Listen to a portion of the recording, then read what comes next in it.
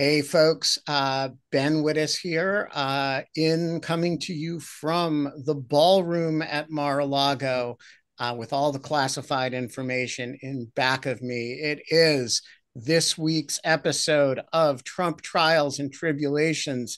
I am joined today by special guest Kyle Cheney of Politico.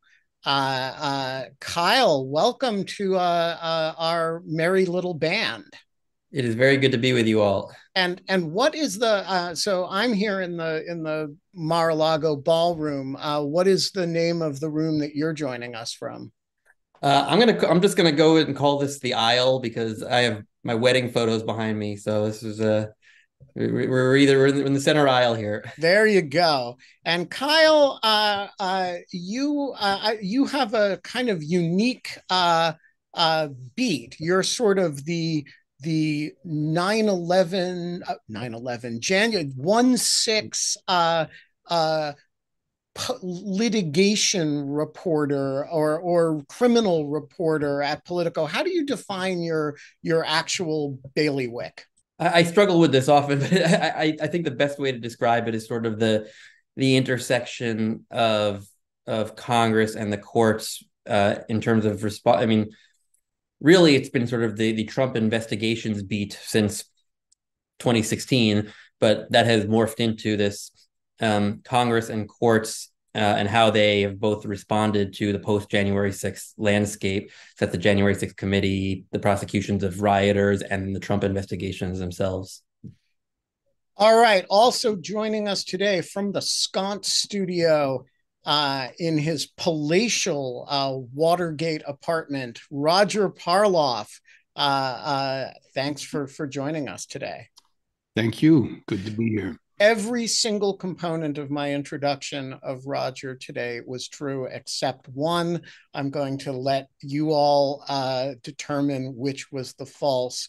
Was it that there are sconces in the studio? Was that it's palatial? Was it that it's in Washington? Was it that it's in the Watergate? You're going to have to figure that out.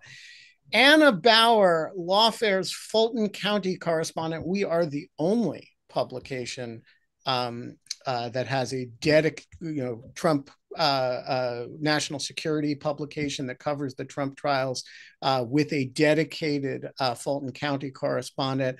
Anna Bowe, where are you joining us from today?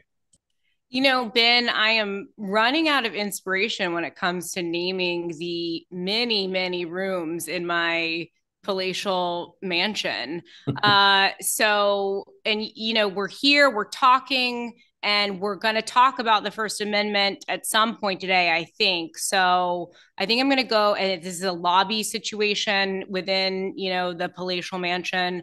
So I'm going to go with the First Amendment lobby.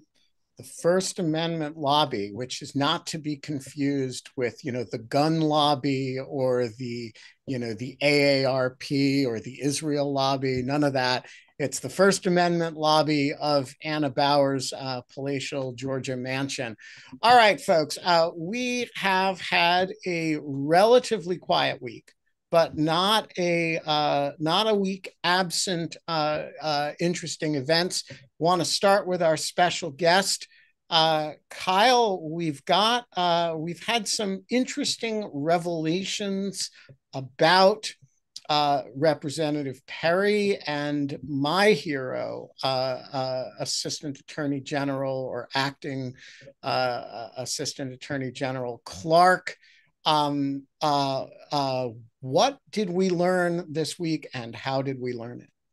Sure. So, I mean, just to zoom out a little bit, it's very crazy to me that 3 years after January 6th, there are still major plot points on the timeline that are coming out we still don't know and we're learning.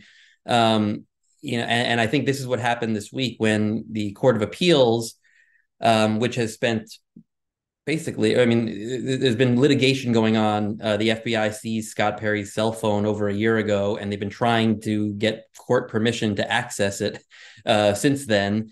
There's been a couple of rulings, including by the appeals court here, and in connection with that, the DC Circuit, just unsealed a whole big batch of filings related to that litigation. But in the process, they inadvertently unsealed a very sensitive document that included a lot of the communications on Scott Perry's cell phone that were not supposed to have been, accessed by the government or made public in any way.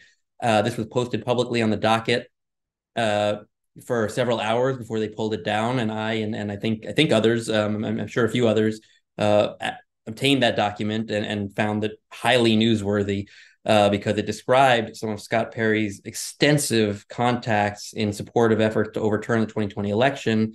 We've known he was involved, but not necessarily to the granular degree that this filing revealed, and with who he was speaking, who he was reaching out to, high-level figures, Trump White House, Trump campaign, outsiders who in sort of this shadowy cybersecurity world, some very fringy people who he was strategizing with, and Pennsylvania state legislators who he was hoping would take action in their own state. Whoops.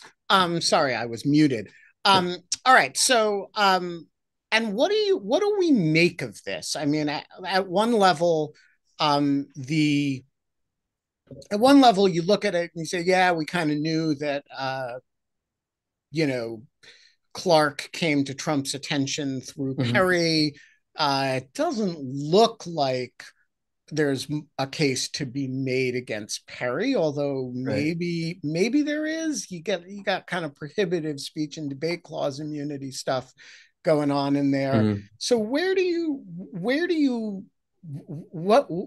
you think the actual significance of, like, is it mostly just a storytelling, building the narrative kind of thing, or do you think there's action that's likely to follow from this in any significant way?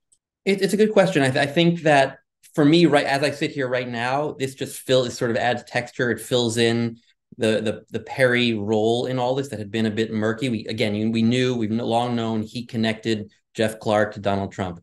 Well, the first anecdote that I included in my story was a conversation he had with Jeff Clark on December 30th, 2020, just a few days before Trump began to and then rescinded his appointment of Clark as acting attorney general. In which Clark says, "I'm nervous. I don't know if I'm ready for this." And he says, "You're the man. You're ready. This is God's plan." And to me, this just gives you a glimpse into the mindset of both of these men on the cusp of this extraordinary moment on that timeline. And then there's more, because there were a lot of new names in this document that I hadn't seen before or had come up only glancingly that Perry was corresponding with, people who were affiliated with Sidney Powell, these cybersecurity experts, but there was much more correspondence going on this. And Perry was kind of viewed as a connector. They would say, "Hey, can you tell Trump this for me?" And Perry would say, "Yeah, I got you. Hey, I need to get on Fox News to talk about this." And Perry would say, I'll marshal the troops on that. And so I think people would come to him because as a lawmaker, he probably had access in ways others did not. Anna, you had a question? Yes. So, Kyle, one of the things that really interested me about your piece, and you noted this in the piece, and then I believe Jeffrey Clark's spokesperson kind of followed up with you about it. I just wanted to ask you about it because something that came out in this filing and that you reported on is that there were these text messages between Jeffrey Clark and Scott Perry in which they're talking about this suit that, in which the civil division of the Justice Department was defending Vice President Pence against an election-related suit. The reason that I raised those messages in which Jeffrey Clark basically tells Scott Perry, "Oh, the people in the civil division didn't, want to have anything to do with my version of the brief for that case or what I wanted to do with that case." The reason I raised that is because I covered the removal proceedings in Fulton County where Jeffrey Clark, trying to move his case to federal court, had argued that he had election-related duties as someone, within the civil division at DOJ, in part because he, was involved in this Pence litigation. His attorney claimed at one of the hearings that he helped direct and frame some of the arguments in that case. So it was really interesting to see these text messages that seem to suggest that, you know, he did not maybe direct and frame the arguments that were ultimately made in that case. So kind of what's going on there, and how should we think about it? And what did the spokesperson say about it when you contacted them? I've always been extremely fascinated by this suit, which is brought by former Congressman Louis Gohmert to try to force Mike Pence's hand days before January 6th, try to get him to say, yes, I have the power, get the courts to say, yes, Mike Pence, you have the power to choose which electors to count and which not to count. And of course, the courts didn't touch it, or they quickly threw it out. But you know, there's been some reporting over the last couple of years that Trump was very upset with the Justice Department for stepping in to defend Pence, which it's kind of a normal function for the Justice Department to do. But I think in the context, in theory, they work for Trump, and here they are taking a position that's contrary to Trump when Trump wants Mike Pence to have that authority. What I read that text message as saying initially was kind of the same way you just described it, which was Jeff Clark saying, Perry told him, Trump is not happy with you because of how you're handling the Gohmert situation, because Jeff Clark's name is on the brief defending Pence.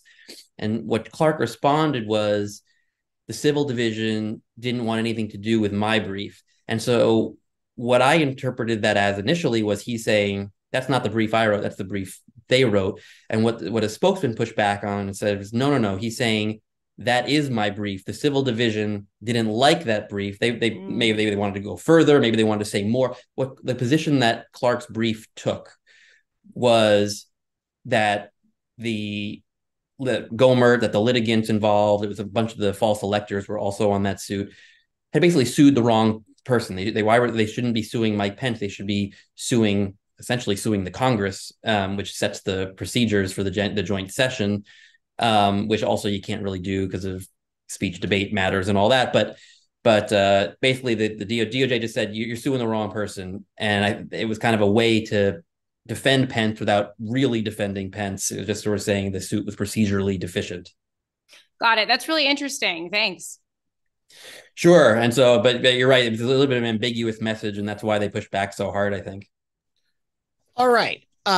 So what else are we waiting for in that litigation? Is it, I've kind of lost track of where things are with respect to Representative Perry's cell phone, which is, I suspect, sort of the point.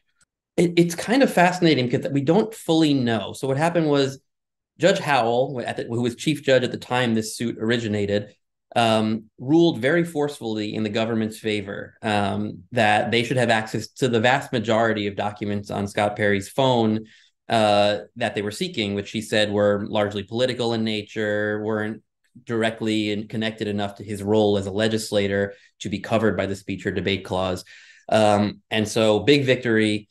Perry appealed that, and the appeals court put it on hold, put Howell's ruling on hold, and then sat on the case for 7 or 8 months while they considered it, and eventually ruled in September that Howell got some big things wrong in her ruling. Essentially, they said that any contacts that he had with other members of Congress about the election process were protected, even though Howell said they were mostly political. And then the conversations with outsiders, people that I just described, these cybersecurity folks, the Trump administration folks, Jeff Clark, those had to be assessed on a document-by-document basis to determine whether they were connected to Perry's role as a legislator or not. And it was a much more fact-intensive process than Howell engaged in her ruling. Now that I thought I thought Jack Smith was going to appeal that ruling. He did not, and the mandate was issued, I think just maybe late October, and so that the appeals court ruling is now essentially the settled ruling in that matter. What it did was it sent the matter back to the district court, now to Chief Judge Boasberg, who's supposed to now go through document by document and decide which ones can go to Jack Smith. But the wrinkle is, I'm not sure that the grand jury is operating anymore in the Trump matter. It's a big kind of a mystery at the moment. There's been no activity from them. And so one of the questions people have raised to me is, if Judge Boasberg does that analysis, there's no one to give it to. So there may not be anyone to give it to. So can he even do it? Is this thing just sort of dead and moot at this point? Or is there actually going to be some further development? And I don't totally know the answer to that. And this kind of raises the larger question, which is what is going on in that investigation? You know, you have the 6 unindicted co-conspirators, all of whom remain unindicted. When at the time of the indictment that's now before Judge Chutkan, we'd kind of assumed, at least I had, that indictments of some of the unindicted co-conspirators were coming. Now there's been, you know, a good long time. There haven't been any pleas, and there hasn't been a subsequent indictment. And the ancillary activity associated with the investigation, like the, you know, sort of collateral investigation of Perry and, you know, a group of other you know, sort of actors at the more peripheral edge of the post-election conspiracy, have all sort of stopped, or at least visible, you know, we haven't seen a lot of visible signs of investigation. Right. Do you have the impression that Jack Smith has decided we're getting through a Trump trial before we're doing anything else? Or is there percolating other activity that, you know, it's just not overt? I mean, this is what my colleagues and I spend a lot of time thinking about every day, trying to suss out. I think, you know, there's experts we've talked to who said, I don't think the co-conspirators are getting charged. I think it's just not going to happen. You know, I think we even used, and when the initial charges against Trump came down, that one of the reasons Jack Smith charged or identified these 6 co-conspirators who were all attorneys was to sort of defang Trump's, you know, advice of counsel defense. They say, of course you relied on the advice of your counsel. They were all in the conspiracy with you. And so, and then that may not ever lead to charges, but that was sort of more speculative. And, you know, the grand jury did continue to meet for a few weeks after the Trump indictment. So we thought maybe these charges are coming. One theory of the case is that if the grand jury remains active while the Trump trial is pending, it creates all kinds of discovery obligations should they obtain really sensitive or important evidence. And those are the kind of things that can delay trial dates, can throw off the timeline. And they're so intent on trying to get this trial done as scheduled that I think they could just be staying dormant for, you know, during the pendency of the trial, the initial trial. All right. Let's Kyle, feel free to jump in anytime. These are very free-form discussions, and anytime you have thoughts on any question I ask to anyone else, don't be afraid to cut them off rudely, and including me, and you know, dominate the stage. Roger, let's talk about gag orders, because, you know, we haven't gagged anybody in a while. We have, let's start with the 4-judge panel. And I know what you're thinking, members of the audience. You're thinking, what the fuck is a 4-judge panel? Don't judge courts really either meet in 3-judge panels or in en banc, which means however many judges are on the court in question? And the answer is New York is weird. You know, the trial judges are called Supreme Court justices, and the judges at the Court of Appeals are the highest judges in the land. It's just old terminology. Roger, why is there a 4-judge panel in New York, and what did it do? Well, actually, you know, these appellate division panels, this is the Intermediate Appellate Court in New York. It's called the Appellate Division First Department for Manhattan.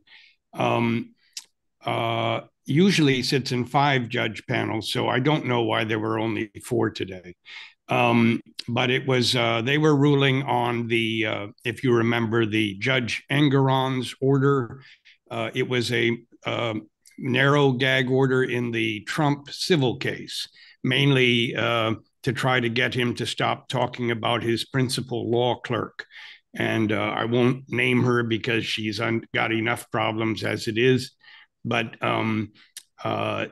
so he entered an order to stop him from talking about her, and he appealed, and a single justice, as you say, of the appellate division, they are also justices, stayed the order. And then today at about 11:45, the panel just lifted the stay. There was no real ruling. The order was signed by the clerk. So I don't know if there might be an explanation coming down, but I for the moment I don't think so. So that one is now lifted again.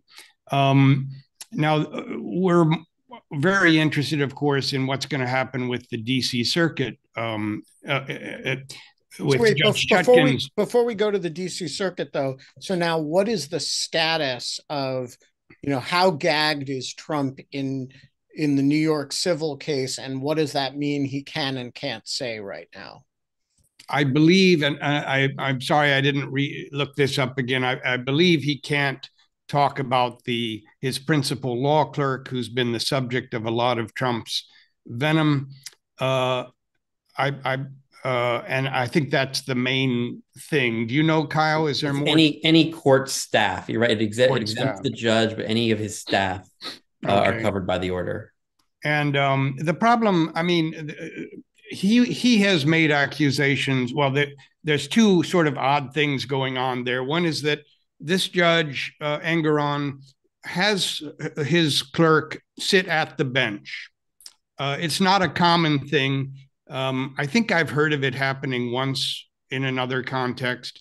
So Trump's team has begun saying, "Oh, she's co-judging." There's no evidence of that. They do pass notes. That is ubiquitous. I used to do that when I was a law clerk, with my judge. So that is not a cause for complaint. The other problem is that they say that she has given over the limit for political campaign contributions. Now, she herself was running for a civil judge position for a while. And so she's actually allowed to give certain kinds of contributions. She's allowed to buy tickets to political events that are used as contributions. So anyway, they're saying she's biased. One of these organizations she bought a ticket to supports Letitia James. I don't know the timing of these, whether this was before the case started or not. But anyway, they've actually moved for a mistrial based on these sorts of allegations and in the civil New York civil case. And Judge Engoron dismissed that, and we'll probably get another mandamus proceeding very soon about that.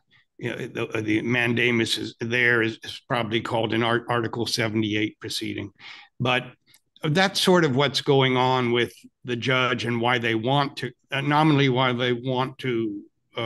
criticize her. But this phenomenon came up, of course, in the DC case when Judge Chutkan was crafting a limited gag order in United States versus Trump. And one of the interesting things there is that in the DC case, the prosecutors had a lot of evidence of how Trump's tweets incite harassing emails, threatening texts and emails and calls. But most of that evidence came out of the time period of January 6th, the 2020 election and the months after. So, now 3 years ago. So one of the issues that Trump's lawyers have said, well, you haven't proven that his tweets in this case are inciting violence and threats and intimidation and harassment. And what happened 2 days after the oral argument in DC is that Judge Engeron's own lawyer submitted to the First Department in New York some documentation about what Trump's tweets have been doing up there. And, you remember on October 3rd, he did a tweet about the law clerk calling her Schumer's girlfriend with a picture of her with Schumer, and posing with Schumer. And that triggered, well, her cell phone was immediately hacked. Doxed, her phone number, her emails, and she began to get. She says, a security officer for the court said it was 20 to 30 threats or harassing calls a day on the email, 30 to 50 on her 2 emails and LinkedIn account. And then they transcribed some of the voicemail threats coming in, 275 pages, single-spaced of them, and they are all really frightening venom, which the security officer considered very serious threats, and about half of them were anti-Semitic, and it's pretty powerful stuff. After this, the day after, the government attorneys sent a copy of this same document to the DC Circuit, saying, well, this case was discussed at Chutkan's hearing and it was in the briefing. Here's an update. And of course, Trump's attorney said this is totally outrageous. You can't mention this. This is irrelevant. It's another case. But anyway, we'll see if that has any impact. And is there any, how did the DC Circuit, I mean, this was transmitted, I take it, after the argument. Is that right? That's right. So we haven't heard, and it wasn't bounced back or anything. We don't know how they've reacted. So we know that that there is a filing in the DC Circuit and it has been brought to the attention of the judges, and we have no idea how the judges are, other than the transcript and oral, transcript of the oral argument and the audio of that, we have no movement from the DC Circuit on its own gag order situation. That's right. And they also have Trump wrote a short reply to the government having sent that document. Gotcha. So we actually have a question from Josh about the DC Circuit case. I'm going to bring that in now. Any guesses from any of the panelists about when an opinion might be coming from the Chutkan gag order in light of the extended oral argument? Oh, and the special counsel's filing on Thanksgiving about the New York civil fraud case and the consequences of Trump's public comments. So Roger and Kyle and Anna, do any of you have any sense of when we might be likely to hear from the DC Circuit? Kyle, do you want to go first? Yeah, sure. I think it may be a while. That's my read from listening to the oral argument. The judges, who are all Democratic appointees, by the way, had some significant reservations about the way that order, some of the language in that order and how it could be applied, and they explicitly said we don't want to be getting too deeply involved in political campaign. They said that they just had concerns with the vagueness of it, which were some of the same ones that Trump had raised about how you apply it. And so our read was that they were very likely to sharply narrow the order that Judge Chutkan imposed, but to maintain some sort of gag on Trump, but it may be much more limited than what Chutkan issued. It could be, completely shorn of some of the teeth that she was trying to put in it about the special. I mean, the judges at the circuit were saying, why can't Donald Trump call out, line prosecutors who he doesn't like? Why is that something he's not allowed to do to just criticize the conduct of the case against him? Why can't he, get into some of these areas that actually didn't even seem that controversial in the Chutkan order? And so given the questioning, I think they're going to take their time on it and craft something much, and in the meantime, the Chutkan order is on hold. It's been suspended. And what's interesting about that is Chutkan very explicitly said, you shouldn't be attacking the family members of people involved in your case.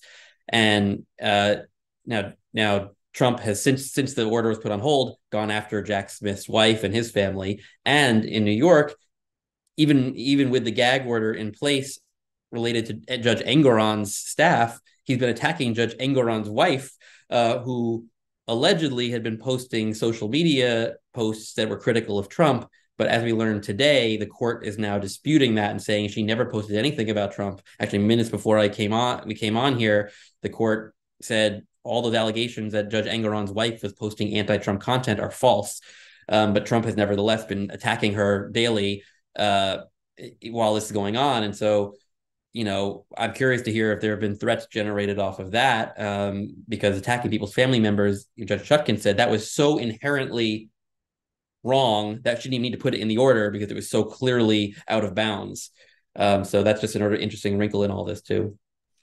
Roger, what do you think? Do you think, do you agree with Kyle that we're going to look at a protracted period before which the order is sharply narrowed?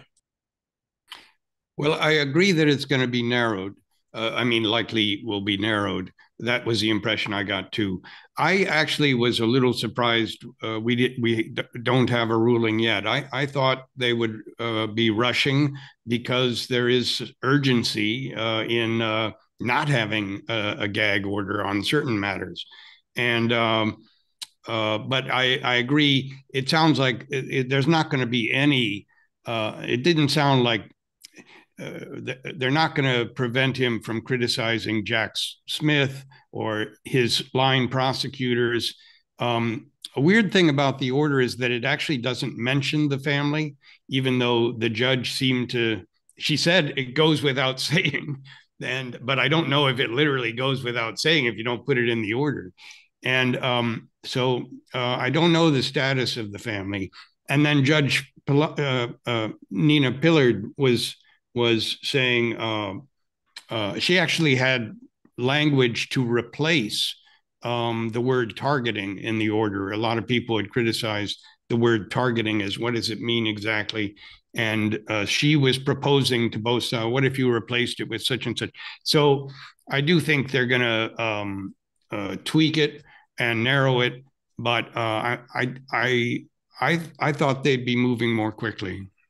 Anna, what do you think? Are you closer to Kyle, sharply narrowed and slow, or closer to Roger, quick and more gently narrowed?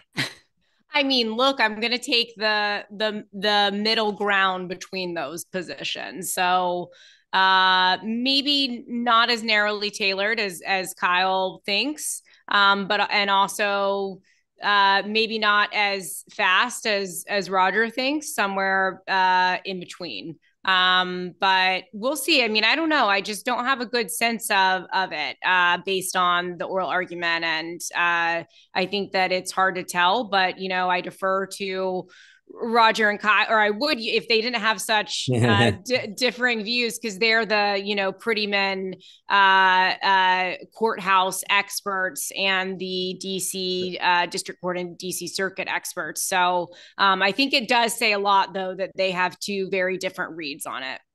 I will say we don't know that, as to your point earlier, that whether this information that was supplemented based on what happened in the threats generated in New York that are hard evidence of what Trump's tweets do, will that change the calculus? Because we haven't heard the circuit weigh in on that. That could point in favor of Roger's interpretation here if the court takes that seriously. And every time the courts suspend these gag orders, Trump just adds more. I mean, just pours more coal into the furnace about to justify the original gag orders. And so that may change the calculus and speed it up. Okay, I just want to weigh in with what the right answer is. The right answer is that Roger is correct on the speed, and the exact percentage that will be lopped off of the substance of the gag order is 19. And so we're going to have 19% shave, and it's going to be just a few days, more days. Thanksgiving got in the way. Judge Pillard had a lot of turkey, and it's just, they all had a lot of dishes to do. All right. Roger, one thing that Thanksgiving has gotten in the way of is the Colorado, our discussion of the Colorado court decision on Section 3 of the 14th Amendment. And I want to apologize to everybody about this. They released this right before the holiday. We got a very critical note from a law professor who's involved in this, accusing us of a deafening silence on the subject of Colorado Section 3. If you're watching, Professor, I'm my humblest apologies. We're a small operation, and when a court dumps a major opinion that is not an emergency to comment on right before a holiday, sometimes we're going to celebrate the holiday. So I hope you, Professor, had an excellent Thanksgiving. I certainly did. But Roger, what did the judge in Colorado do? It's one of the strangest rulings I have run across in a while. So, Judge, this is a state court judge, Sarah B. Wallace, and you remember there was a week-long trial, and she finally gave the ruling, and she ruled well, I'm sure you all know this, most of it, the headlines. She ruled for the petitioners on almost everything, down to including that January 6th was an insurrection, that Trump incited the insurrection, that Trump engaged in insurrection within the meaning of Section 3, but that Section 3 doesn't reach presidents. That was the ruling. And so this case could have been thrown out before trial on that issue a long time ago without the trial, but she wanted to hear from professors on that question as well as on some of the others. That's what she said. And what the result is, we now have a very, very full record that both sides can appeal, and all of the issues go up to the states. They go directly to the state Supreme Court because this is an expedited proceeding under a particular Colorado statute designed to challenge the qualifications of people on the ballot. And so it surprised me. I think it surprised everybody. It was, and also I think of the very many reasons you could, wriggle out of having to rule on something like this, I don't think many people thought that this particular argument was where it would be the hangup. I think a lot of people thought, well, there's a big issue about whether Section 3 is self-executing. Does Congress have to enact a particular, cause of action or a way of judging somebody's qualifications?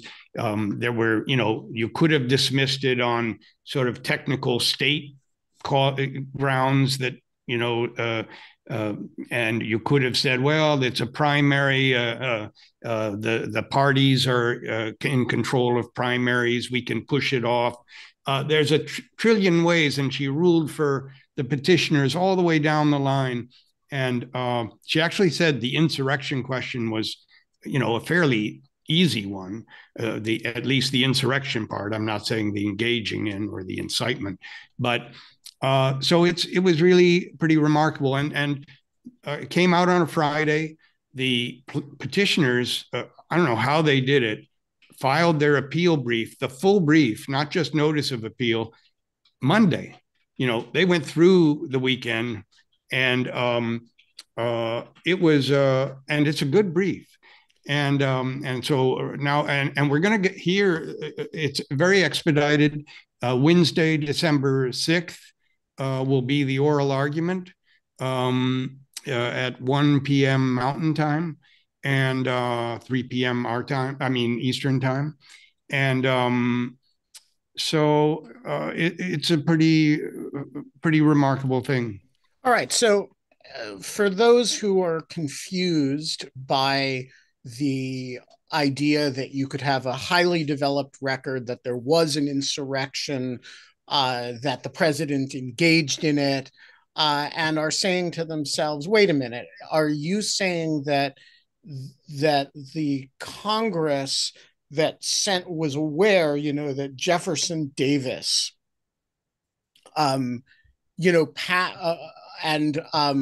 if Robert E. Lee had run for president, it would not have prevented, this is a Civil War amendment. Is this argument a serious one in your view, or is it a kind of a gotcha that, how seriously should we take the idea that the 14th Amendment Congress, the radical Republicans, might have exempted the presidency and the vice presidency from the disqualification? It's a serious argument now, and it's the judge admitted she could not think of why they would have done this. It does seem to make no sense, but the conservative jurisprudence, plain meaning, textualism, you're not supposed to care about intent so much. It's sort of, what do the words say, and how would they have been understood? Clearly, they weren't understood this way in terms of intent. There was enormous amount of talking about the need to keep Jefferson Davis from running for president. And, each time there was an amnesty act after the Section 3 was enacted, there was discussion again. We have to craft the Amnesty Act so it doesn't cover Jefferson Davis, because we don't want him running for president. That would be crazy. And so they thought this covered him. But and I should say for readers, for listeners, that there are really two arguments that are semi-distinct. Or some people think they're distinct and some people don't think they're distinct, but there's two arguments, because you remember the way Section 3 works is it's incredibly gnarly. And the idea is, first, who is covered by it? Well, you have to take an oath to support the Constitution in the process of taking certain list of positions. So that's the triggering event, the oath taking, and the oath to become president is not mentioned specifically. It says senators, representatives, and officers of the United States. Most of us say, duh, that, but a case can be made, blah, blah, blah, lawyers, And then the core of the argument is that the president is not an officer of the United States. Yeah. He takes a different oath. Exactly. And that the presidential oath is, and therefore he is not covered by the and other officers, right? That's right. And then the second half of it is, if you take that oath and then you engage in insurrection, you are barred from holding a similar but slightly different set of offices.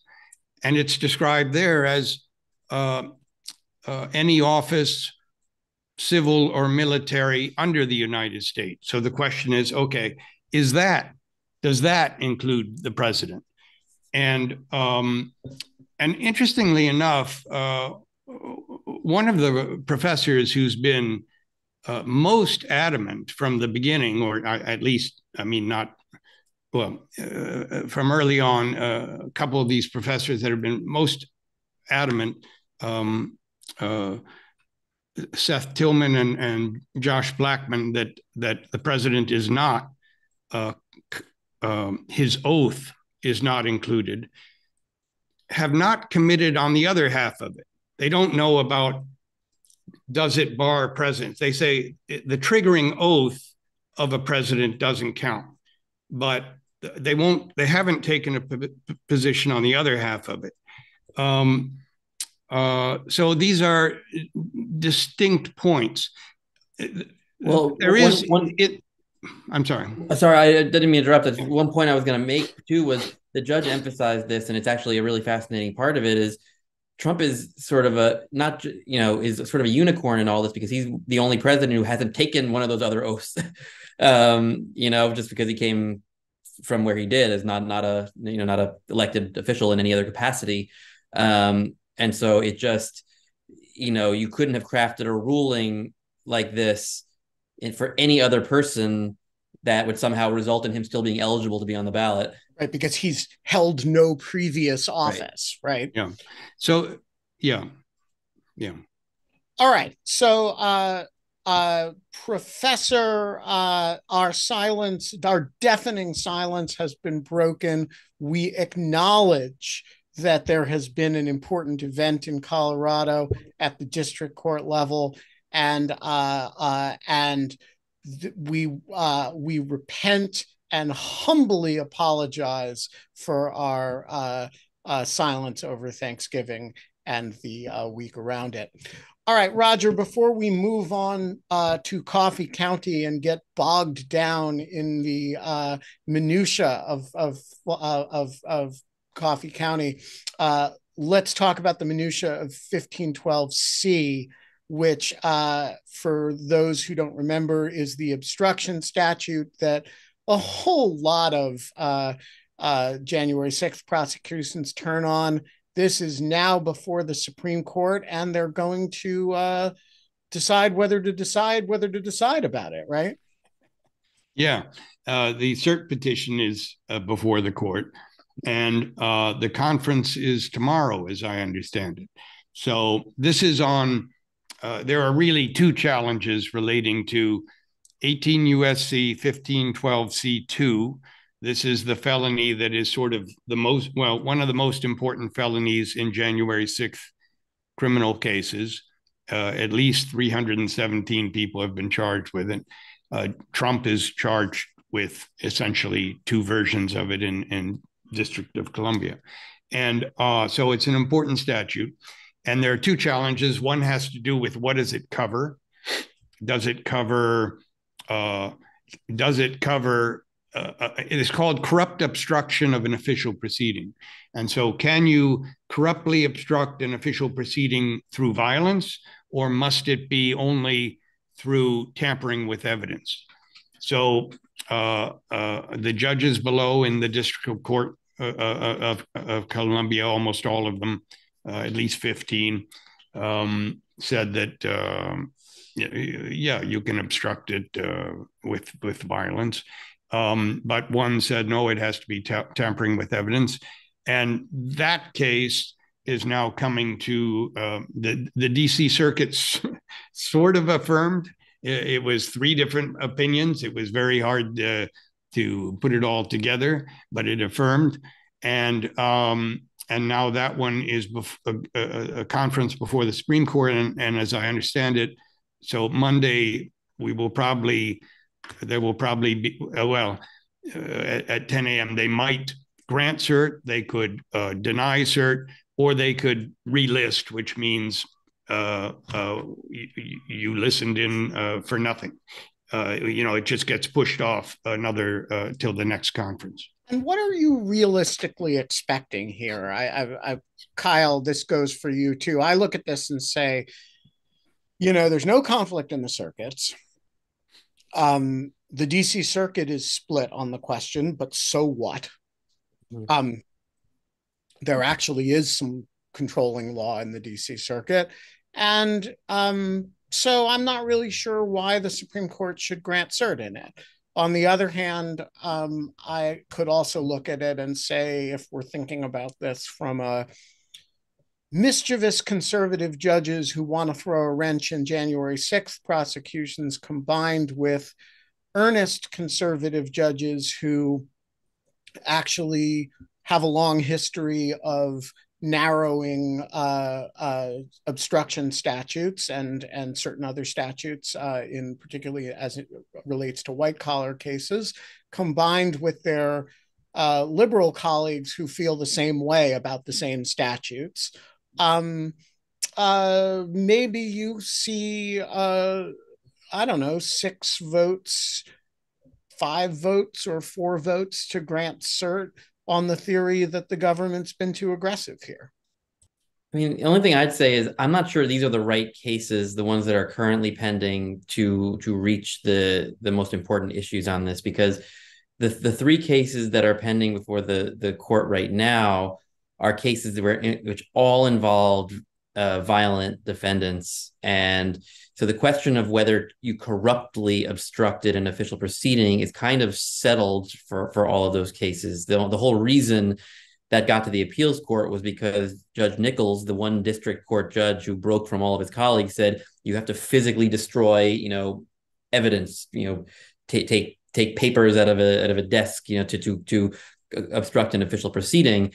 That was kind of an out of left field sort of argument that the circuit pretty easily dispatched with, even in their split ruling on this. But the issue was that even in the circuit, they said, we didn't really take briefing on what it means to corruptly obstruct an official proceeding. The definition of corruptly is a huge question mark hanging over the obstruction law, but these cases didn't really reach that, and the circuit was never briefed on that. There's another case that was resolved recently called the Robertson case, in which someone was not charged with, he I think he impeded police officers in some way, but it wasn't quite the same violent assault that these others were charged with.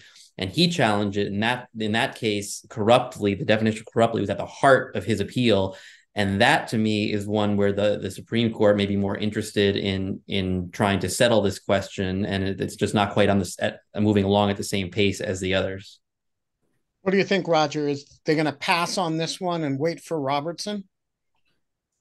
There is another.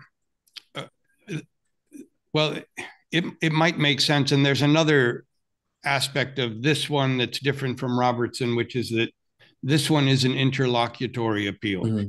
He hasn't gone to trial. And it usually, Supreme Court doesn't usually take criminal interlocutory appeals. You can send it, let it go. And, if he's convicted, fine, then you can appeal and I'll hear the whole thing. So that would be one excuse. The Robertson case, there's another interesting thing. Strategically, in this Fisher case, it was called at the DC court level. It will now probably have a different name, but there were. I think I've. It's all right. Well, I've lost my train of thought. Yeah, no worries. All right, let's go to. Oh, I do. It's bad. They chose ordinarily, they got three rulings from 3 judges. So ordinarily, you might move for rehearing en banc. You have all these judges on the court. I don't know how many there are on the DC circuit, but maybe 9 or 12 active duty. And so why not clarify this? Why leave it with 3 different rulings? Strategically, the plaintiffs, the defendant didn't want to do that because it's a mostly Democratic bench, and it would have made the ruling stronger in favor of the Department of Justice. So they only moved for rehearing, a panel rehearing. That was denied. So it went up in this crazy position. Now the Robertson case, the one Kyle is talking about, they are moving for rehearing en banc of their case, which focuses on the corruptly issue. But they say, in order to understand that, we need the en banc court to rule on what the other case, Fisher, meant, because they're interwoven. And so the sensible thing to do, if they realize this is happening, is to say, yes, let's not take this one. Let's wait to hear what happens with Robertson. Maybe we get an en banc ruling, and so on. All right, let us go to Fulton County and from there to Coffee County. Anna Bowe,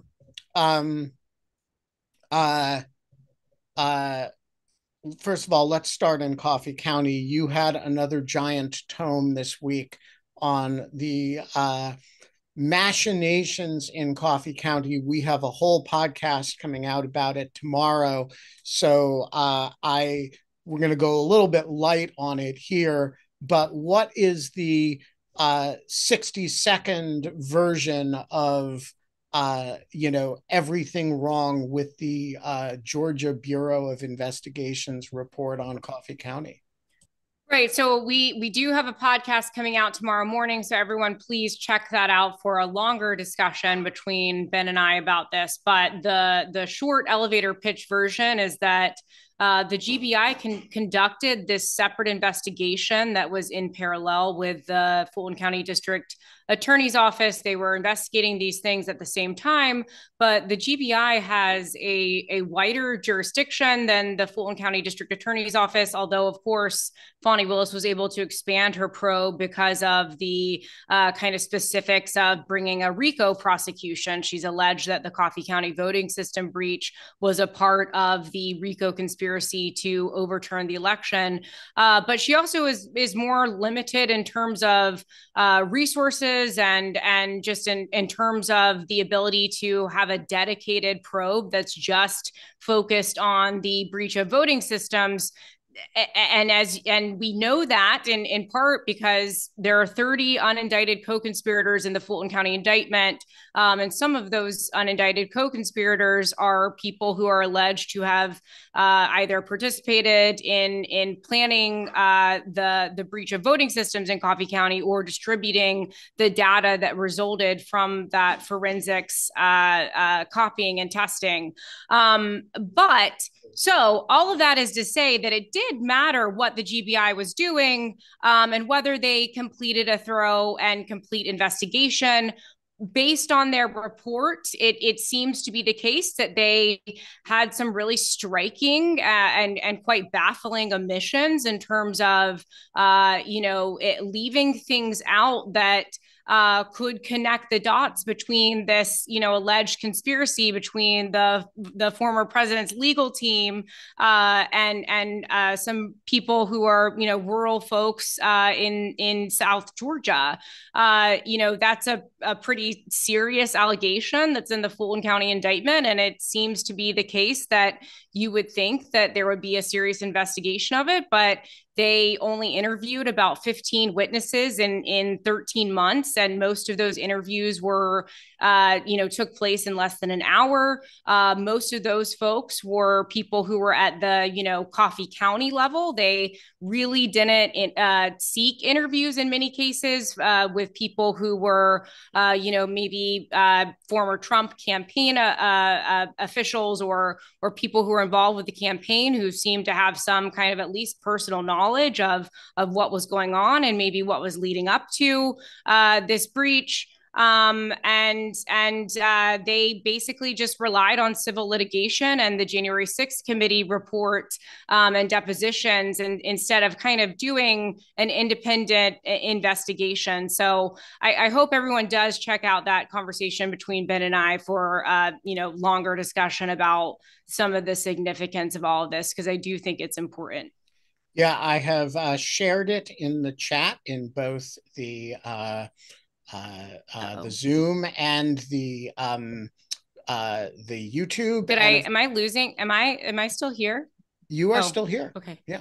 I have shared it in the chat in both the YouTube and the Zoom.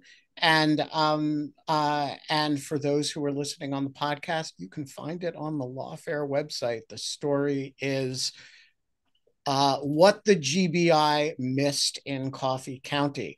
Okay, so meanwhile, Anna, we have had a hearing go by in which the judge decided not to lock him up, and him being Harrison Floyd, who is not to be confused with Harrison Ford.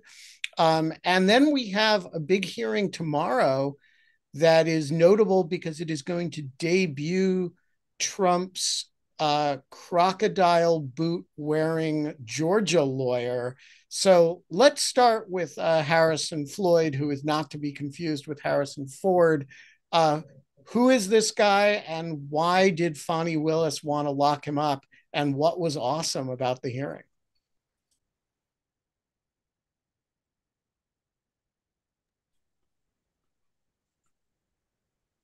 Yep. I don't think I'm breaking up. I think it's Anna who's breaking up. Okay. No. I think it's me. Oh no, I don't know. I've had such a good internet connection. So I hope can you hear me? We can hear you. Okay, perfect. I'm just gonna keep talking. Okay, so Harrison Floyd is one of Trump's co-defendants in Fulton County, which we are now down to 15 co-defendants after 4 of those co-defendants have pleaded out. Harrison Floyd is indicted in addition to the larger RICO conspiracy. He's indicted under that kind of prong of the conspiracy that involves this pressure campaign and alleged intimidation campaign against Ruby Freeman, in which, prosecutors allege that Harrison Floyd and some other co-defendants tried to, pressure her into claiming that she had committed electoral fraud when she had not, in fact, committed election fraud. So what happened, of course, just by way of background, really quickly, if folks remember, before the Thanksgiving holidays, Harrison Floyd had been making statements about some of his co-defendants and witnesses on Twitter. He's a prolific Twitter user, and he made some comments, for example, about Jenna Ellis, his former co-defendant, in which he called her a mess and said that she had accused her of lying in her proffer video after her guilty plea. He also talked about Brad Raffensperger and Gabe Sterling, who are Secretary of State officials in Georgia who are presumptive witnesses in the case. He called them pieces of, and then he, used the poop emoji. Can I just say this hearing was so prim about referring to the fecal matter, the fecal matter emoji. Guys, we're all adults here. You can say he called them a piece of shit. Yeah, I know. Like, Fani Willis was really like, I don't want you to describe that emoji. It was awesome. Right. And so we had this hearing, and I think that this hearing, the reason I want to remark or want to talk about it just for a moment before we move on to preview of tomorrow's hearing, is that it was our first time seeing Fani Willis in court arguing a motion.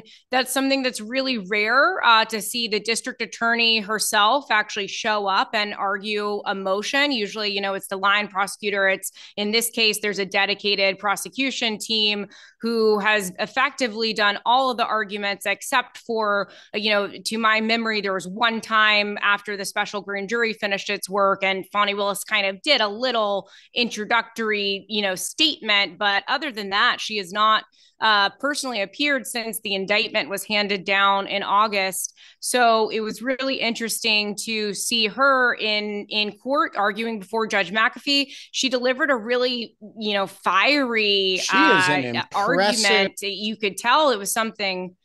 Impressive trial advocate. I gotta say, people have a lot of hot takes about Fani Willis, but that woman knows how to argue in front of a judge, and she lost this motion. but you could she was compelling. I mean, I just think it was a really interesting portrait of her. Yeah, and it was a really tense hearing. I will say I was in court that day instead of, following it on the live stream. And there were a lot of things that kind of just were happening in between, moments in between, arguments where there was just really high tension between the defendant, Harrison Floyd, and the prosecution team when we were taking breaks before, Judge McAfee entered a new bond modification. He was, making comments about the prosecution team. He was very defiant. They were, of course, very, eager to argue this motion forcefully. So it was really just a very dramatic hearing. And Judge McAfee ultimately decided to just modify the terms of his bond agreement rather than, send him to the Fulton County Jail for the remainder of, or potentially for the remainder of the duration while he awaits trial, which could be,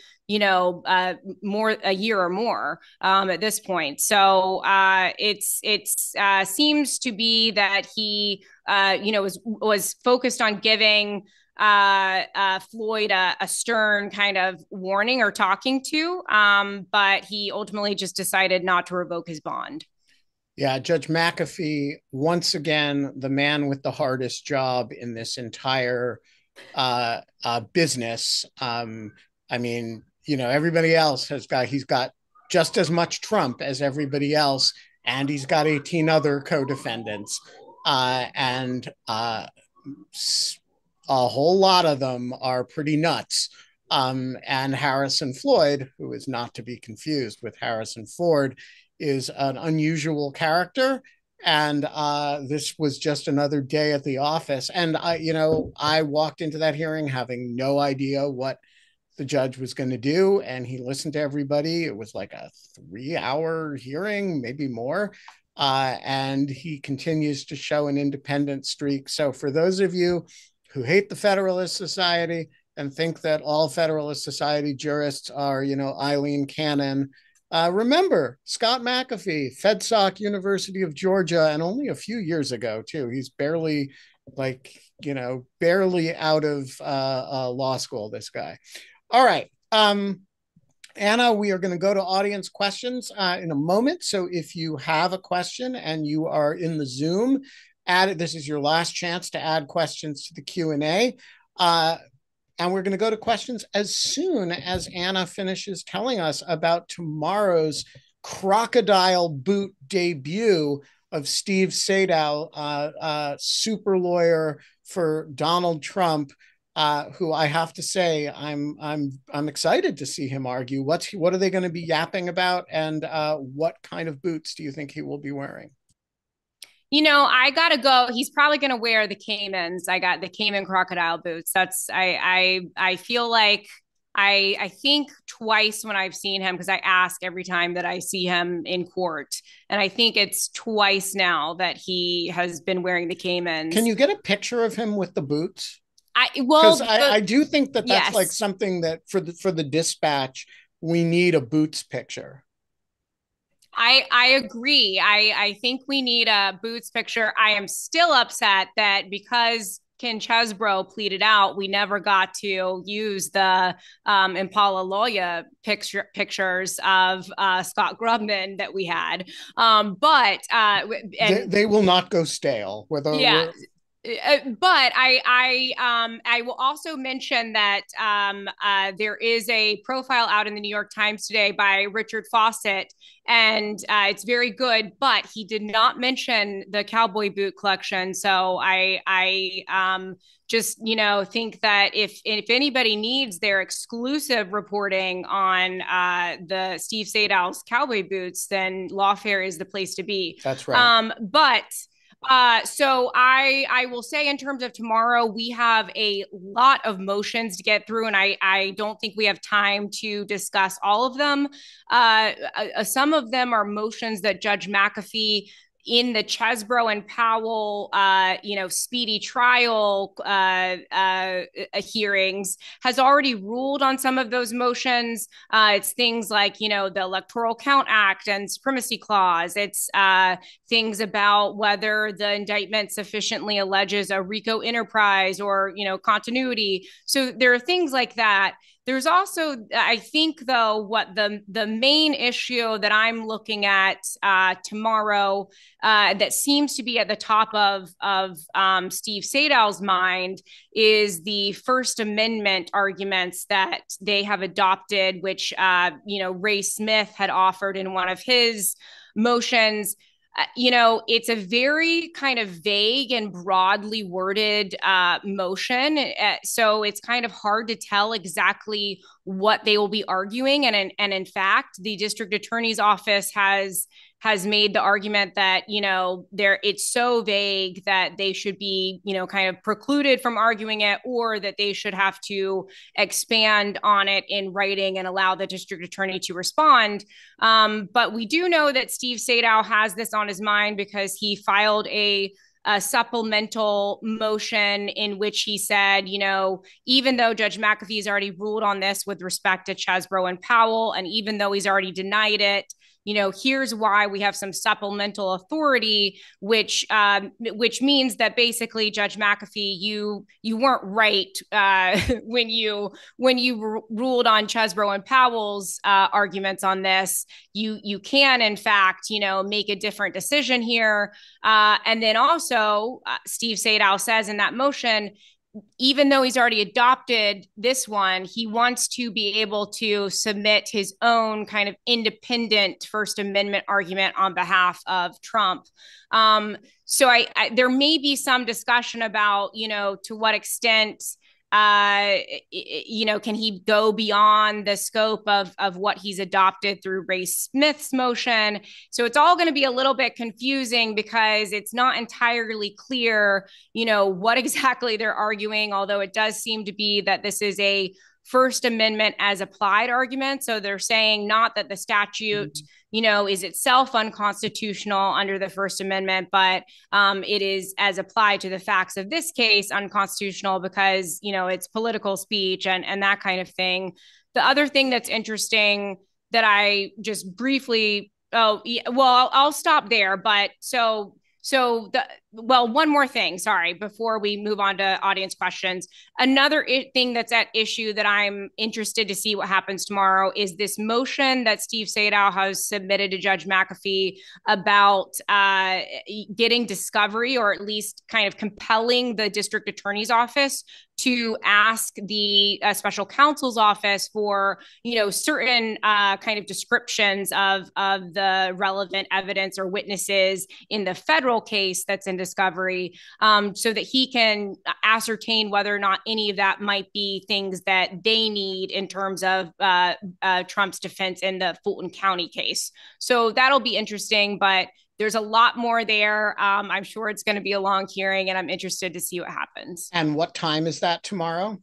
That's at 1:30 tomorrow. I'm actually a little bit surprised that he set it for 1:30 because, it seems like it's going to be a very lengthy hearing. So who knows? We could be there for a long time, but, I don't know. But yeah, 1:30 tomorrow, and we'll have it up on the Lawfare No Bull after the hearing's over so that people can listen to it wherever they get their podcasts. Right. So you can listen to that hearing as well as the Harrison Floyd hearing on the Lawfare No Bull feed. And that will be shared in a link to those podcasts, or to that feed will be shared in the chat. Okay, we have 6 questions. We're going to get through them all. Julia, unmute yourself and the floor is yours. Okay, am I unmuted? You certainly are. Okay. This is a little bit off topic of what we've been talking about, what you guys have been talking about this afternoon. It's solidly in scope. Okay, then. My question is about the appeals that the DOJ announced after the Oath Keepers and Proud Boys sentences, that they intended to appeal those sentences. The Oath Keepers announcement, I think, was in July, and the one about the appealing the Proud Boys sentences was last month, I think. But I haven't seen any reporting that they have been filed. Can you talk about this? Is this something that the DOJ does often, that they signal they're going to do something and then they don't do it, or what? Oh, they did it. Roger, they did. What can you tell us about the Oath Keepers and Proud Boys appeals? I don't think anybody on either side has yet actually filed the first appellate brief. Do you know, Kyle? They haven't yet, and I do have to check back on the dockets to see if there's been any updates. But my understanding is they've filed the notice of appeal and you get the ball rolling. But you're right, no substantive briefs yet, which I'm also eager to see.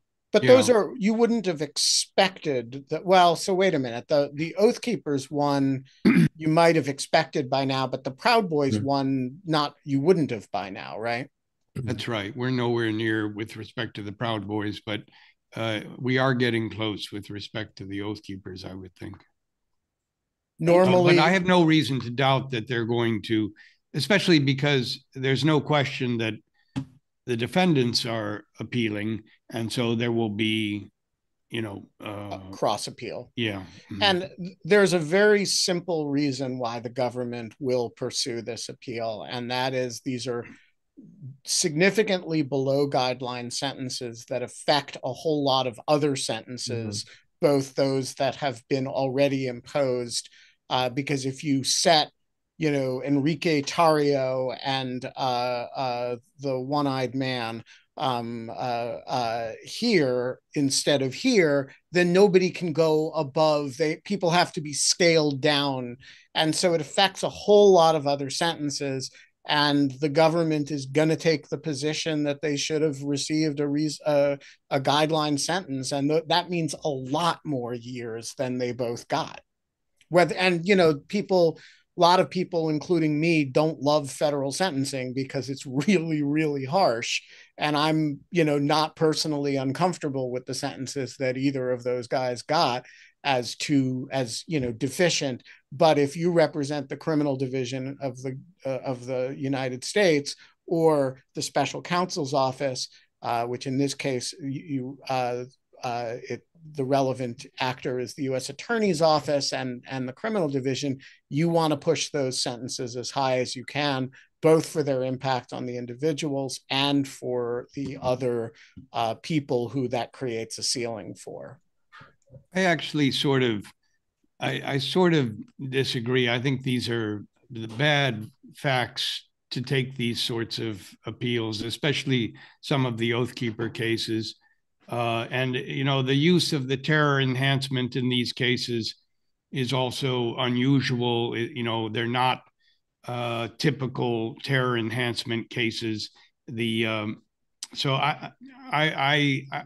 they seem like losers to me. I'm surprised they're doing this. So we had this argument at the time of the sentences, and Roger is in this case disadvantaged by having actually sat at the trials and knowing what he's talking about.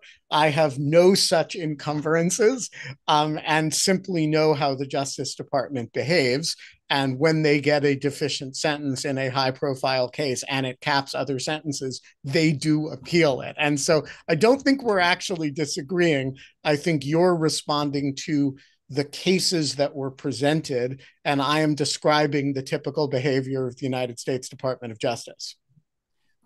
I'll also mention that not many January 6th cases are being capped by these, because like the 4 Proud Boys have, 4 of the top 5, something like that, sentences of any of the, any January 6th defendant, the one exception being somebody that had 38 priors. No, but they're capping each other's sentences.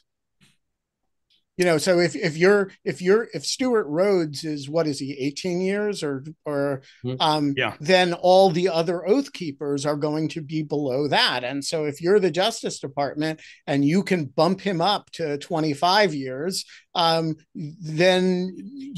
he's not limiting the others in the same way. And I just think that's going to be the way they think about it. What do you think, Kyle? I think that's right. I think there was some also the floor that Judge Mehta set for some of these oath keepers was kind of surprising. I think there's a principle at stake in terms of the actual crime of seditious conspiracy, which I think the character of a seditious conspiracy is so grave that the government wants it to be reflected in the sentences, at least in the guidelines range, because it's often analogized to treason, and at least sometimes in the legal setting, it's analogized to that as but one of the most serious crimes you can commit against your own government.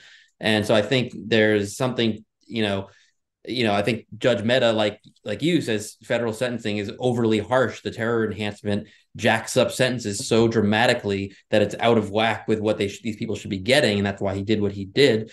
But I think prosecutors will look at that and say, if you commit seditious conspiracy against our government, a 1 year or 2 year sentence for somebody, even for some of the people on the lower end of the conduct spectrum, it seems hard to imagine, hard to justify.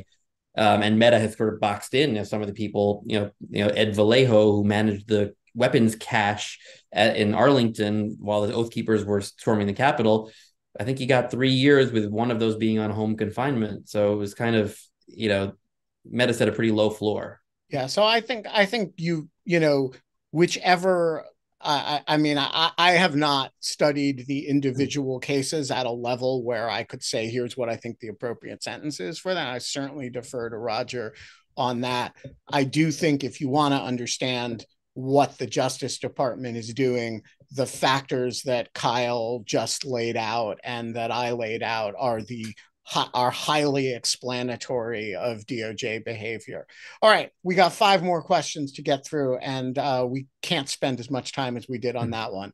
Nathan asks, hypothetically, if Trump is convicted in DC and Fulton County cases, and given that we are talking about a former potential or future president, one that a future Republican president will likely pardon anyways, generally speaking, what kind of remedies, penalties, and other measures are available to the prosecutors, judges, and juries to consider? Would home imprisonment be a likely measure, at least for the federal cases? I think this is an easy question because the answer is nobody has any idea. There's no law, there's no precedent, there's no anything for this, except to say that judges can be creative, the Bureau of Prisons can be creative, the Secret Service will make demands because they continue to have a protective function with respect to Donald Trump, and the state of Georgia, I don't know how creative Georgia confinement can be, but I think you should expect everybody to operate in a zone of working stuff out in a way that allows a punishment to be effectuated in a fashion that's consistent with different actors' needs. Anonymous attendee asks, how is the Colorado judge's ruling on Trump's disqualification based on a plausible reading of the 14th Amendment and any existing precedents? What is the reasoning behind the interpretation? So we sort of covered this. The work to understand the reading here, there's really 2 things to read, in my opinion. One is the work, the opinion by the judge itself lays it out pretty coherently, and it closely tracks the argument that Roger summarized it very well, that it has to do with the definition of officer, and the differences between the presidential oath and the specified oaths. And then the professors who have most vociferously advanced this theory in academic writing are Josh Blackman and Seth Barrett Tillman, who sometimes write for Lawfare. But in this case, they have written this material elsewhere. Josh has a law review article on the subject. And as Rogers says, it focuses on the first half of this. That is the question of whether the president is an officer. I have to jump. Sorry, I didn't mean to interrupt, but I got to jump. My kids are getting home. And we're going to say goodbye to Kyle. Nice to spend time with you all. Kyle. Thanks for joining us. Take care, everybody. Bye-bye. All right. The next question is Jacob. Jacob, unmute yourself and the floor is yours.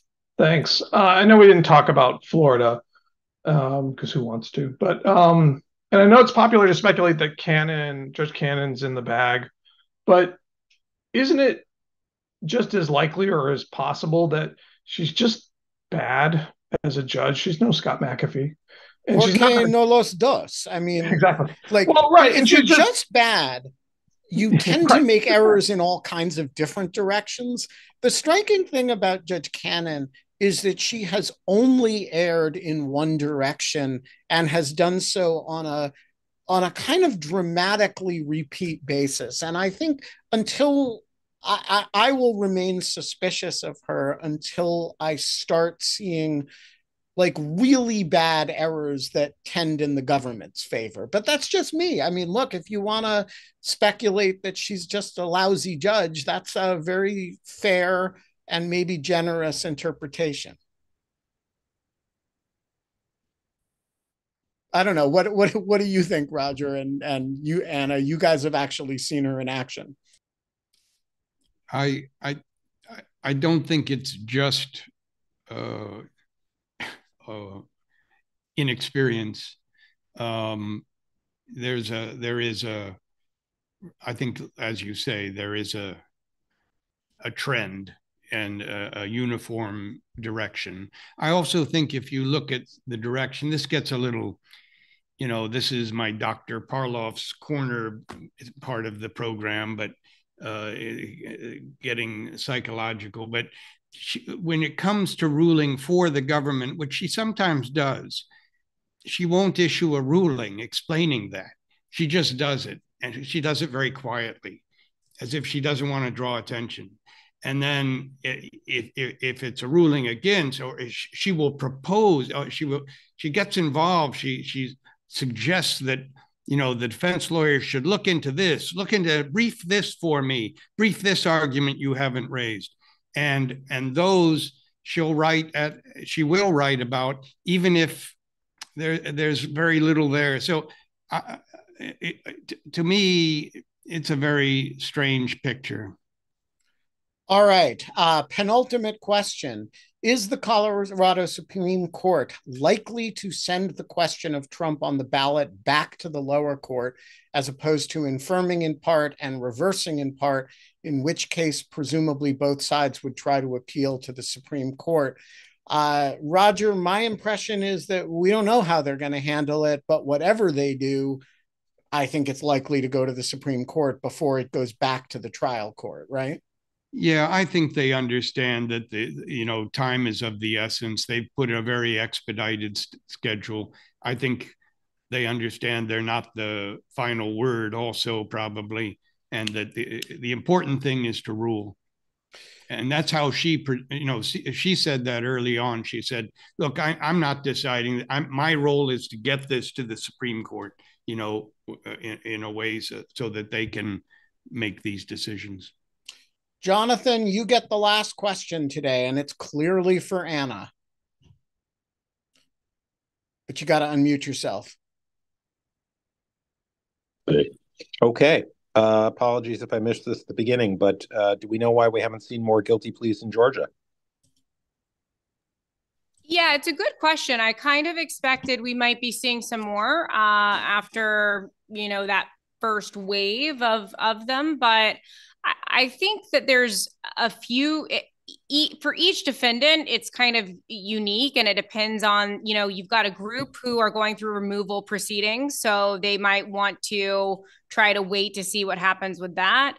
You've got a group who I think are very convinced of their innocence and of they're kind of true believers, so to speak. So that's people like Harrison Floyd and Kathy Latham, and people who might have, kind of reasons to not plead out because of, some of the political or ideological stuff that's going on in the background. And then you've got, other groups of people who I think it's just the case that they, and I should say also, you've got a group who aren't getting any plea deals, which, The Guardian reported, CNN had reported previously. And then you've also got some people who, have really good defense attorneys, and they're going to wait until some of these dispositive motions are actually filed and argued before they maybe, move towards a plea agreement. But I definitely think we're going to see more. It's just a question of when and who. But I don't have a solid answer for you on that. I'm sorry that I don't. But Ben, Roger, are you guys surprised we haven't seen more, or what do you think's going on there? I'm not particularly surprised at this stage. I would think, you have the raft who use the threat of a quick trial, and now there's a good long time before anything serious is going to happen. So I'm not sure there's quite as much of a rush at this point, particularly for people who aren't necessarily paying by the hour, but maybe have retained counsel for for a lump sum. Right. And I should add, too, that there's Judge McAfee hasn't set a trial date, of course, but there is a motion pending that Fani Willis has asked for an August 5th trial date. In that motion, she also asked him to set up final plea date for, I believe it's in mid-June or maybe late June.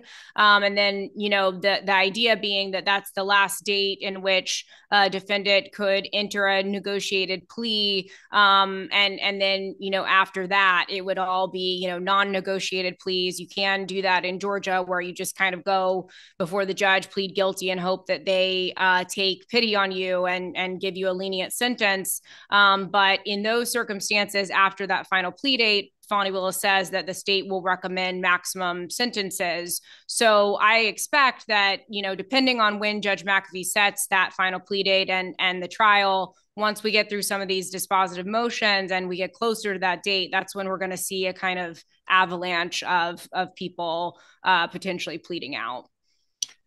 We are going to leave it there. Anna Bowe from the First Amendment Lobby, Roger Parloff from the now lit Scont studio, Kyle Cheney, who's no longer here, but whose presence was greatly appreciated and is welcome back anytime. Thank you all for joining us.